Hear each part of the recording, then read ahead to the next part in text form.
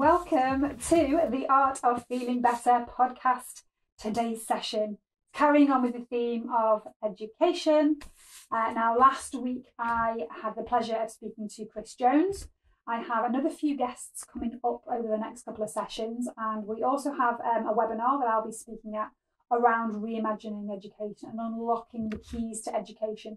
So I just wanted to carry on. This is my little solo one today.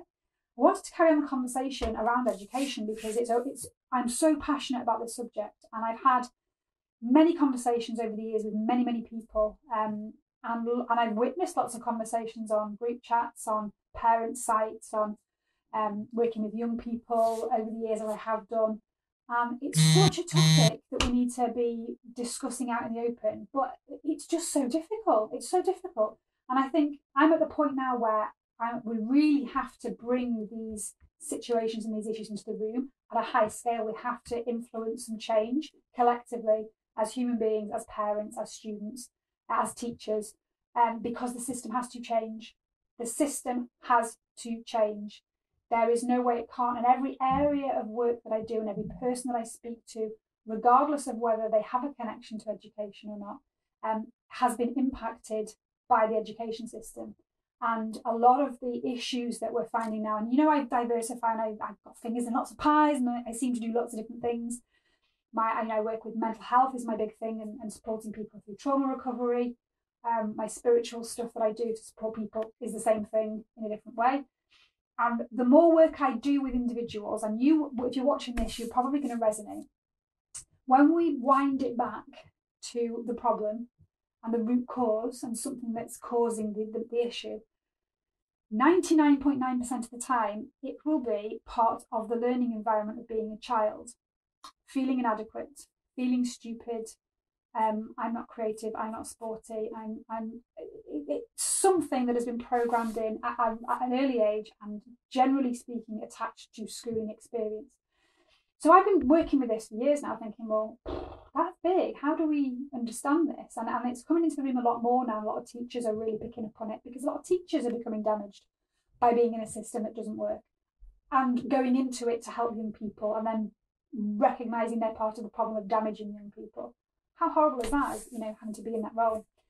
So I thought a good topic just to chat about now, because it's such a big thing of gone forever and ever. I just want to talk about how we learn. Right? How we learn. Because for me, once we can uncover and think about this small little thing, it should open the doors for everything else, right? So I'm chatting to Chris last week about measurement. What is it we're measuring? We've got the metrics wrong. We're measuring attainment. We're measuring, how children regurgitate information. How is that an indicator of a successful, happy or fulfilled life? Well, it isn't at all, is it? And that's becoming more and more widely known now. So how do we learn? How do we learn? Well, one of the things that many years ago when I did my leadership and management degree, we were doing lots of tools around how to effectively manage. And one of them was around learning styles. Now, a load of you might already know all about this, and you might have different, there's different models that are used to assess this. You'll have different things in the workplace. But the fundamentals are the same. We all have a different way of learning, right? So some of us are very visual learners. Some of us are really good with reading and writing. Some of us are very good with audio, and we need to be told, we need to hear something in order to be able to do it. And some of us are what's called kinesthetic learners or practical learners, and we need to be able to do it, watch someone do it and do it with them. Now, this is widely known, right? Widely known. And yet, our education system is not at all set up for any kinesthetic learners. And every young person, every single one for years that I work with in isolation rooms, or the naughty kids that have been kicked out into a group somewhere else, I have done creative personality types and learning style assessments, little quizzes to assess what's going on, and every single one has been dominant kinesthetic. The way they learn in their brains is by doing something active. One of my children is a good example of this. He's had a horrific time through the education system for that reason. So if you imagine we have these schools and they're set up, and this machine is just running and nobody can stop it, and this is the way we do things, and it just is what it is. You have to attain things and you have to hit these measurements and that's it. And if you don't, then there is something wrong with you. Well, I, again, head above the parapet, challenge that and say, well, hang on a minute. No, there isn't anything wrong with anybody at all. The failing is with the system because you're not engaging somebody the way that they operate. So it's the environment that's wrong, not the person. And all the people that I meet believe that there is something wrong with them because the environment is so shitty and doesn't help them with what they need. And yet there is no solution other than to be told that, well, it's your fault, you're broken, you're, something wrong with you. So it's my life's work now to just challenge it because it's just such an awful thing to be part of, and it's an awful thing to witness when you can see there's something going on and you can see the failings, but you can't do anything about it. So I'm just going to get loud and noisy, which is no change there, is it really?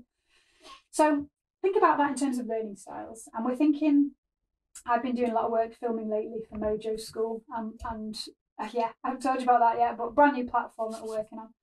And I've been doing a bit of work around Maslow within Mindset Mojo. And anybody that's heard of Maslow's hierarchy of needs, some people will know it back to front, some people will never have heard of it. There's a triangle with levels of what we need in order to self-actualize and live our best lives and be our best selves. And teachers, when I did my basic teacher training, that's one of the first things you learn. But it seems like everybody forgets it because we then don't refer back to it. So we know we need things like oxygen and food and water to survive. No shit, Sherlock. Yeah, we know that.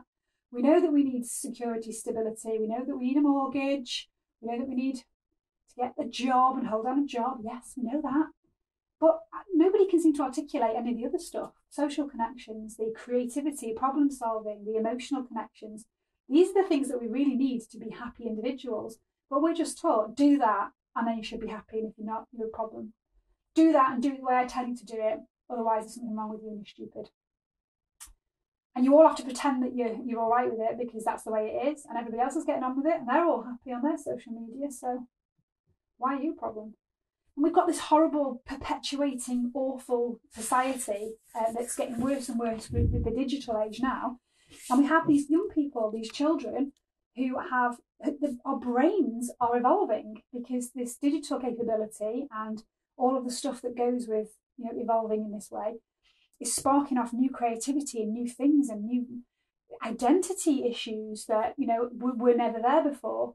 And yet we then plonk them into Victorian and post-war setups in schools. We tell them that that's right, but we also tell them that they need to go and do that over there. We tell them that they have to learn this way because that's the proper way to learn. And if it doesn't feel right in your body, you just pretend it does and just ignore that. We don't do feelings, we don't do emotions, we don't do anger for sure. So crack on, get on with it. And we have these brains, these Ferrari, it's a good analogy for ADHD, Ferrari brains with bicycle brakes, just going off in all different directions. This amazing, creative, superpower capability that is being thwarted and stunted and bashed out of people as something that is wrong or bad or needs medicating or needs assessing to be labelled as something bad and then medicated. And don't get me wrong, I know there'll be kickback from that because it's a necessary thing and I know we need this. And a lot of people I work with, they're just being able to have that label, to get the support and is amazing. But you can see where the damage is, right? You can see that it's very negative connotations to all of these labels, where we need to be looking at embracing diversity and difference and being inclusive and having a space or spaces where everybody can learn. Everybody gets the chance to learn and they learn however it works for them. So I would love to be able to see, and I think it's, maybe in my lifetime, maybe not, but a place where the whole education system has a complete flip, reframe, overhaul, where there are different spaces. There are different spaces set up, and I speak to teachers all the time, especially like little school teachers who they could pretty much assess from a very early age, and they could tell who needs, who responds better to certain things and who could be where. So, these better kind of assessments, which aren't making people feel like crap if they can't perform a certain task on a certain day. You can say, okay, you learn really well from, you love reading and writing, brilliant, your space is there, you'll do really well there, and they're your kind of subjects, or oh, you need to go there, that's your way to learn. Nothing's worse than, nothing's better than, there's just difference, right? And all difference is celebrated. That's what it should be. Because we have this alternative provision, don't we, which I'm in that arena, where it's like, if you can't be great and do all that stuff that you're meant to do, then we'll just throw you in that corner, and it means you're a bit stupid, a bit crap, and you probably won't get very far. Excuse me? That needs to be packed in immediately, because it's just incorrect. We can't keep using this kind of language, and we can't keep having this kind of framework. It's just abusive and damaging. Unacceptable, completely unacceptable. And I've been doing some training recently. I've been doing loads. I'm always retraining and relearning and reading books and trying to, like a sponge for the knowledge. But I was reading the Human Giving Institute books. So I've done a fair bit of training over the last couple of years with some of their courses. And there was a really interesting passage around human brain, which is I love the human brain. And it was talking about language, right? It's talking about why is it that little kids, you could put little kids in a family where there are more than one language and they would be bilingual. They just pick up language really quickly, yeah? So, wow, isn't interesting? Interesting. And it turns out, on my pursuit for more neuroscience information, that there are certain, how do we put this so it's easy to understand? Certain programs that are online at certain ages, right? Certain things that need to come online in order for a human being to match up with its environment and to be able to form bonds, form attachments, find its space. So these brainwave states are conducive to certain aspects of learning, right? So if you need to have that sponge learning, and you need to learn language so that you can fit in with your community, that you can communicate with your caregivers, then that makes perfect sense to me that would be the dominant brainwave pattern of a very small child. So it's all coding. I'll do a deeper one on this at some point, and I'll get some experts in to talk through it with me, but it is all coding, isn't it? So if you think about a young person learning languages and all of the brain power that will take up and all that brain energy, it has to work in a certain way. It's a certain program, right, that's switched on. And then it's switched back on again when it's not needed anymore. Oh, did I just put that on? And then it's switched back off again when it's not needed anymore. And it turns out that when we're young, we have a program that is the ability to learn how to learn, right? That's not how to learn geography. It's not how to learn mathematics. It's the ability to learn how we learn. And we find out, when you see kids doing it, you see toddlers doing it, they watch, they observe, they look at what people are doing more than what they're saying, and they adapt and they learn. So that program is switched on, learning how to learn, to adapt, to grow, to evolve. And then, apparently, at the age of 11, how coincidental, that program flips. So that's why it's so hard to learn language when you get older, because that program just isn't there anymore. You should have done all that learning. You should have learned how to learn in those formative years when you're at home with your caregivers. And then you should go out, you've got your learning style, you know how you learn, then you need to go out having experiences from age 11 that will help you evolve and move into different spaces and places. Now we throw our young people into this space, age 11, where they are told that they have to learn in a certain way, whether their program's switched off or not. And how awful would that be? And I've seen it all the time where the kids are really trying to be trying to be good.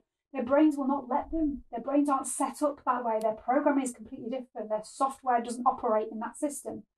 So how awful to be trying to adapt and trying to work in a world that doesn't work for you.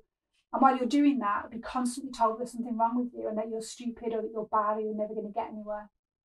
No wonder we have task avoidance, and teachers up and down the country will understand this, where you have more and more and more young people throwing chairs through windows or fighting or trying to get themselves sent out because they cannot do the task. It is less embarrassing to be cool outside the head's office or in ISO than it is to be shown up as being stupid or an idiot or not smart enough because you can't understand a new program that doesn't work with the way that you are being taught in a classroom. The majority of this is obviously read write, isn't it? We look at this, sit there, don't be distracted. Just focus on one thing at a time, and it's words, and it's reading, and it's writing, and that's the way we do things. can you see how this damage, absolute harm is being done to people that lasts an absolute lifetime? You know, if your dominant learning style is kinesthetic and you cannot get that, you just can't do that unless you're going to go out, get out of your environment and learn a different way. That's really, really damaging. Really damaging. And hopefully that's the kind of thing that we'll be able to work on, having these different spaces that are good for different learning style. And as Chris said, what's the metric? What are we measuring? Are we measuring someone's ability to regurgitate and spew out some information they've learned about Henry VIII so that they can be told that they're smart? Or are we measuring someone's ability to engage and within their community, or create something, or be part of a community or a team or a project, or give something back, or help somebody else, or be a great parent? What are we measuring? And finally, now I'll get off my soapbox in a minute. I am just going to bring it back to a question that I've asked. I think I mentioned this actually last week, but I want to say it again. Is I keep asking people the same thing all the time when it comes to these conversations around education, because clearly I don't really look like somebody who's a professional in education, so I mustn't know anything. And I'm always asking, like, I understand the principles, I understand how the system works, and I understand that the need for higher education, further education, and I get it. I understand the concept, right? Did all right at school. I'm a visual learner, but I also am all right with read write, so I was one of the lucky ones. So why are we doing it? Why is always my question. Why do we need to get good grades? If we're looking at metrics, why do we need to measure our ability to retain and then regurgitate information on a piece of paper in an exam condition, in a highly stressful exam condition? Well, it's so that you can prove that you're smart. That, for starters, is ridiculous. But okay, let's say, so you can get these grades that we've set that says that you are good enough to do something else. All right, okay, fair enough. So what's the purpose in that then? Why do we do that? Well, if you do that, then you get to go to another classroom environment, another establishment, sixth form or college, that will put you in a boxy room where you are in rows like you go into a factory, and somebody bigger than you is at the front telling you that telling you what's right and wrong, and you just remember it, and then we'll test you on that again, and we'll tell you whether you're good enough at remembering that information. Okay, why? What are we doing that for? Well, then that means you can get to university. And everybody wants to strive that linear path of you have to do that, that, and that. If you are one of the good people in society, that's the path you take. Otherwise, you're just one of the idiots. University is the end game. Get there. But then we'll put you in another one of those classroom environments, but we'll put extra pressure on now. It's like, you've got to be able to really deal with stress at this point and regurgitate information, lots of it, lots of words, with tight deadlines. Okay, all right, maybe that's teaching you how to deal with stress, how to do, I can kind of see, maybe prepping you for adult life-ish, kind of. Why, though? Why? What does that mean? Well, that means when you get your degree, that means you're going to get the best possible job. You're going to have more chances of getting growing your CV. You're going to have a better chance than the stupid people over there at getting the job that pays the money. All right, now we're getting somewhere, aren't we? All right, I understand how that works. I don't like it, but I understand. So why? Why do we want to get a good job? Why do we want to get the job with the most money? Is it so we can have power over people? Is it status? No, it's money, isn't it? You want more money so that you can do things. Okay? Once again, why? Why do we want the best job with the most money? Why? Well, because then you can live a happy life. See the fundamental flaw in that plan? If you are constantly not taught how to deal with pressure as a more able and talented, clever, as opposed to the stupid lot, then there's a good chance that you're going to end up not having a happy life, because then you have these bizarre trauma responses that tell you have to do more, be perfect, have status, have more money, more, be better, and you're not going to be happy. Or you're going to have a harder time being happy. Or you're not even going to get that far because you're too stupid and you're told that you're not good enough to be happy. So you're not going to be happy anyway. So why this disconnect? If all we want to do is be happy, if that's the end goal of everything, is to have a happy, well-fulfilled life so that when we're in our 70s, we can retire and actually smile. If that's what we're going for, then I think we should be teaching people how to be happy. We should be teaching people the fundamental skills in being compassionate, kind, empathic, enjoying life, having great experiences, managing situations that come up when they're not great, because that's life. enjoying the best bits, dealing with the worst bits, supporting each other, supporting our family, being great parents, passing on wisdom, supporting our community, helping to learn and grow and shape things, sharing skills, sharing wisdom, making enough resource so that we can all contribute and that we can all get something back, that we can survive and we can eat and we can have shelter. So that we can build in those bits of Maslow's pyramid. That is what we should be being taught in schools. Real life skills. How to be happy. That is the end of my rant for the day. Next week, I'm going to have another incredible person to talk a little bit more around their work within education. And hopefully some of these conversations will start to gain traction and we'll get in the right rooms with the right people who can make the decisions. We're coming for you. See you next week.